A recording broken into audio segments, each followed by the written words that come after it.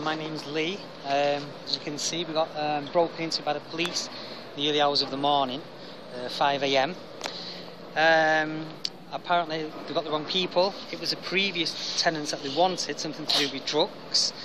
Very scary experience. There was 3-4 police vans, about 8 police entered the house, all wearing the riot gear type thing, come rushing into our bedroom where me, my wife and baby Kevin sleeps.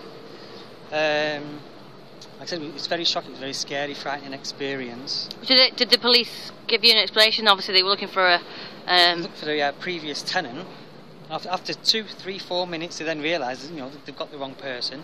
So how's it left you feeling now? I'm angry, to be honest. Very angry. I'm not happy with... I'm sure they could have done a check within 5 minutes. They did a check with the housing association that the person they wanted does no longer live here. We've been here for just over 6 months.